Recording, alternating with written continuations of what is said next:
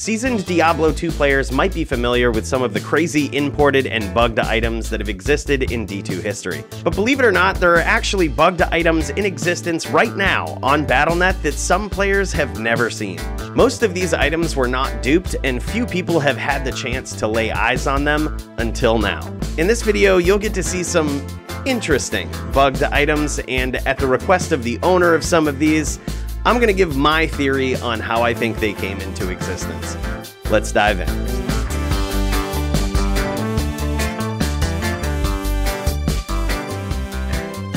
We've all heard of the classically bugged items like white rings, white gloves, and hexing charms. Maybe you had other favorites like the bugged belt or Oculus rings. But those bugged items are very well known and do not exist on the realm anymore. As a little bit of history, all of these bugged items I'm about to show you came out around the same time as hybrids. You might remember our video on the history of hybrids and how those were made. Additionally, I want to extend a long overdue apology for the sound quality and my AV skills back in those days. To sum up part of that video, something called a stale reference had to be made in the game, which would be used to create what's called a buffer overflow and then deliver the ultimate payload, which was removing the runes from an item without destroying its rune word properties. I tell you that to tell you this.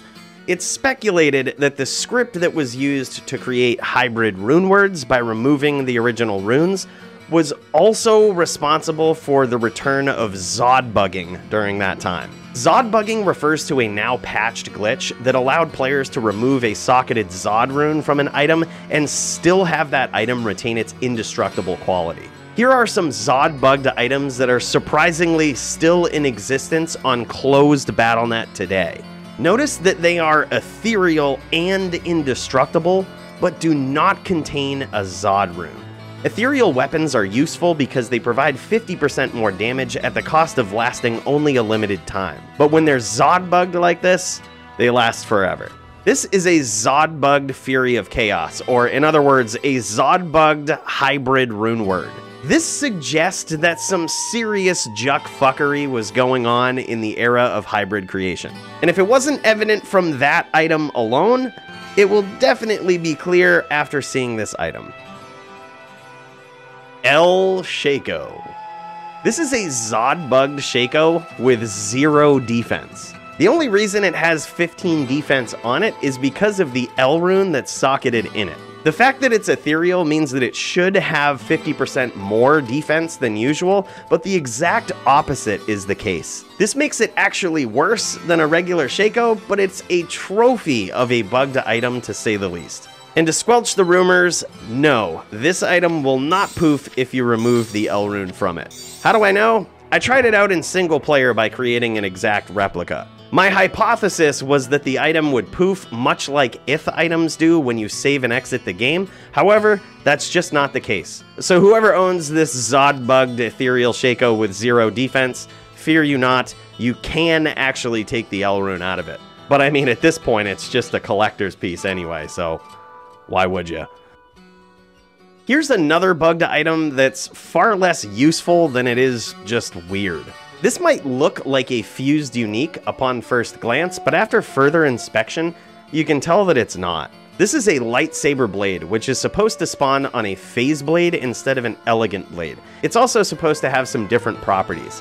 When you look at it next to a real lightsaber, you can see the differences in abilities. It's even quite dissimilar than Blood Moon, the real unique elegant blade. The next bugged item is a little more useful, but nonetheless random. This small charm has one ability on it, +5 to maximum fire resist. This is not supposed to spawn on a small charm, but most of you already knew that. But this could be extremely useful for a variety of reasons. A friend of mine owned this for a brief amount of time, and it's still circulating around out there somewhere. This is the only one of these charms known to exist. This next item could also be useful, and that is the bugged Nagel ring. Now before you get your hopes up about finally building that level 9 dueler you've always wanted, let it be known that there's only one of these in existence. LLD uses aside, having +32 to maximum damage on a ring is pretty cool. That one copy of this was last known to have sold for somewhere around 40,000 forum gold. Remember the stale reference we talked about? I believe those are at the root of the creation of these bugged items. Although most of the ways that stale references were created have been patched in D2, there are still some ways to create them. Considering this and the time frame in which some of these random bugged items came into existence, it's my official prediction that these items were created when a hacker went rogue.